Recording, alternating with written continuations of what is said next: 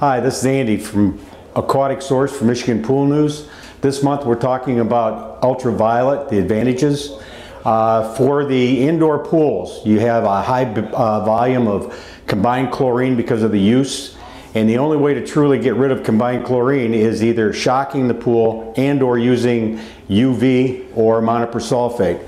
UV, as the water passes through the chamber, the UV light is inside and it's actually breaking down those combined chlorines, and it actually lowers them. We had one pool that actually dropped 0.6 combined chlorine in about 4 days. The only maintenance that really has to be done is once a year.